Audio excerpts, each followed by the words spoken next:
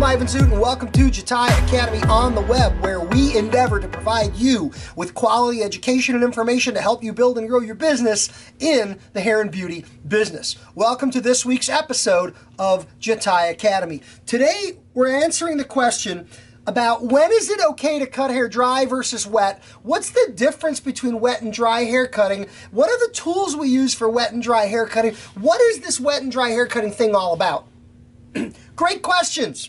I think we've got some really good answers. You know, there are gurus out there. There are hair cutting professionals, educators, and brands that specifically have a pretty big stake in the dry hair cutting marketplace. Like there's people who specialize in clipper cutting, military hair cutting. There's people who specialize in curly hair. There's also people who specialize in dry. I'm a big believer that in our industry there's incredible opportunities to specialize. Dry hair cutting is one of those areas where I think you can offer specialty hair cutting services at premium prices. Now, one of the brands that has a lot going on in dry hair cutting is a friend of mine by the name of Mike Karg. You may see him at some shows. He's a great guy, and he does some great dry hair cutting techniques, and he's got some people on his team that share those as well.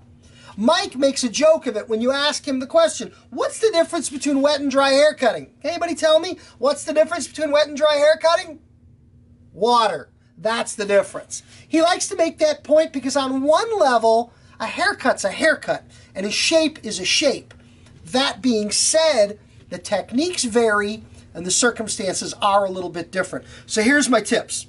Number one, we're talking about hair health. Slide cutting with scissors or razor cutting can be more aggressive on finer textures of hair when done dry. So I'm a big believer, slide cutting, even with good quality slide cutting shears, or razor cutting with a feather-free style razor is best done with hydration, with moisture in the hair, unless we're just detailing. If you're feathering in some bangs, if you're tweaking up a perimeter, if you're doing some light point cutting, I think dry hair cutting is a great way to go.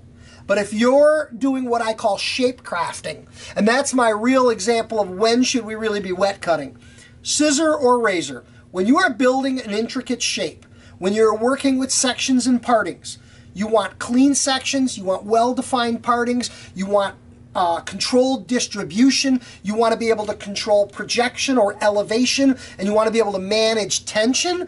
Those are all circumstances that dictate wet cutting. And a product like Blade Glide from Jatai is a perfect product to support wet cutting activities. It helps maintain even and consistent hydration. It gives us clean sectioning. It gives us defined partings.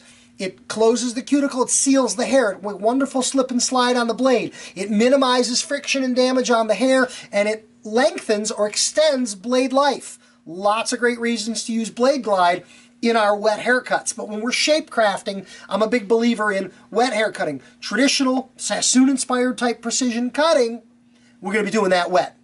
Dry cutting, if you like to point cut, I think point cutting is better controlled with dry hair. Now, there are people that are going to go in and blow it dry, then they're going to go in and flat iron and smooth it before they go in with some of these dry hair cutting techniques.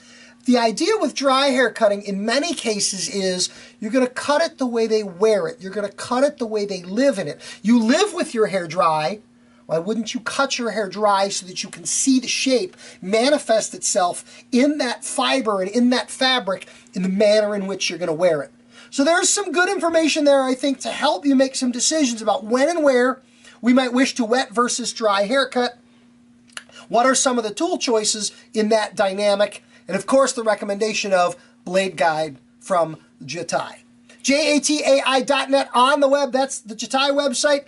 ClipperGuy.com. That's me. Happy to help any way we can. Look for us again with another video coming to you real soon. Thanks for watching and have a great day.